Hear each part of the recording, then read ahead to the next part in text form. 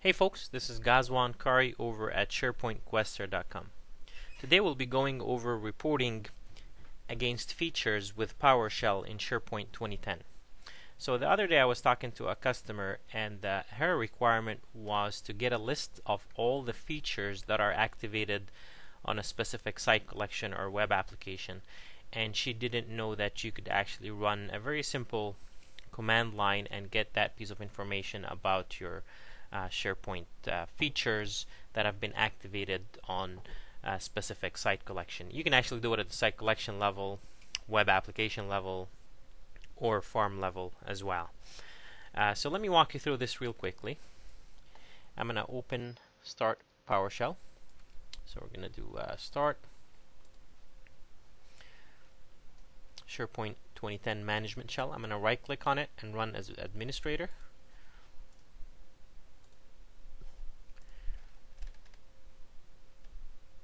And this is going to be fairly simple. So I've got the site collection URL on top. What I'm going to do here, I'm going to say get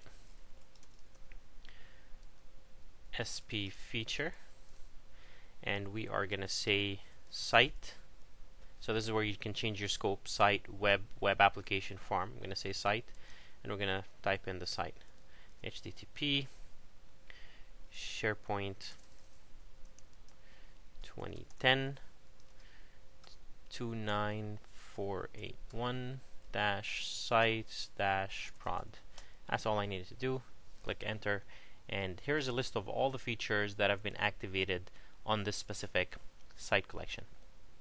Now I could do the same thing and I can change this to the web application. So I'll remove sites and keep it to 29481 and change the scope from site to web application and get a list in there.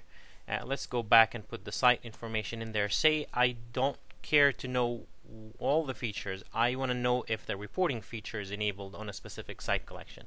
So what you'll do is exact same snippet, but here we're going to say dash identity, and let's look if we have reporting feature enabled on the site. And if so, it will show us. If not, then it will come back with a nice error that looks like this, saying this feature is not enabled.